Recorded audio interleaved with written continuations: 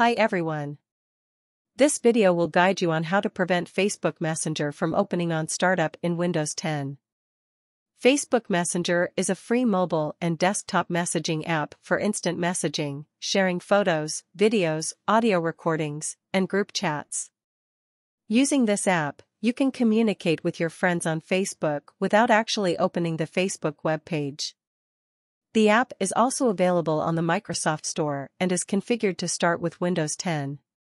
However, many users get irritated as this application is configured to launch at startup and wish to stop Facebook Messenger from opening on startup on their PC. On Windows 10, you can stop Facebook Messenger from opening on startup using the built-in Settings app. Here is how to do it.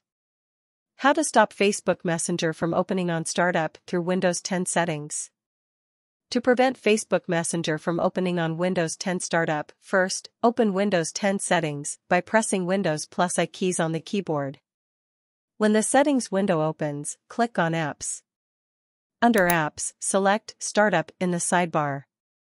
On the opposite side of Startup, turn off the toggle switch beside Messenger.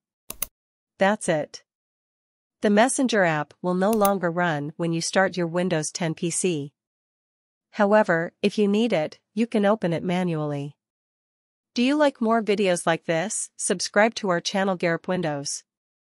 Goodbye. See you in the next video.